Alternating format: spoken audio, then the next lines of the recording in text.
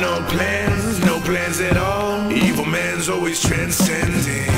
Fighter like sheep, swallow everything. Always simpletons or pretending.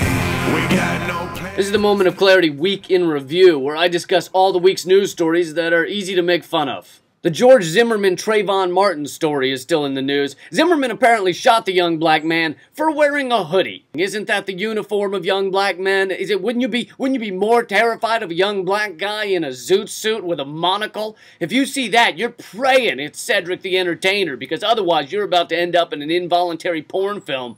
The most interesting part of the story, however, has been the media coverage, because they don't know what the to do with it. They don't know how to cover it because it's a young black guy getting killed by a giant white guy who looks Latino but has a super white first name and a Jewish last name. If he was straight up Jewish and his name were Jaime Zimmerman, then it would be easy. The media would ignore the story because the Jews have taken enough already, right? If he's Latino, then it would be covered even more because it would be a great these immigrant story.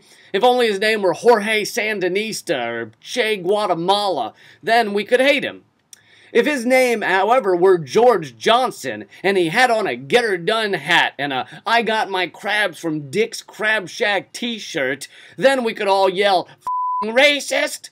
But no, this had to ruin everything by being a giant Mexican Jew with a white first name. And on a sad note, a man who was in the news 4 years ago for being the first man to ever give birth to a child, and he did it 2 more times, is now getting divorced from his wife. On a positive note, telling the kids why mommy isn't around anymore will be the easy thing to explain.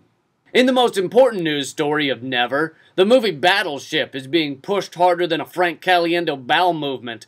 This is a movie based on a board game.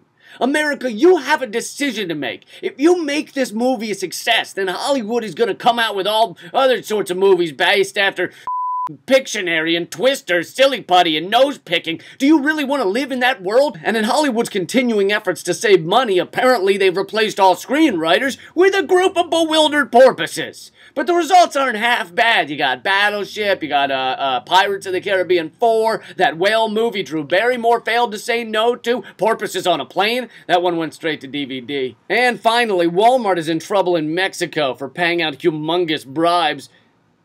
Hold on, Wal-Mart did something unethical? This is bull.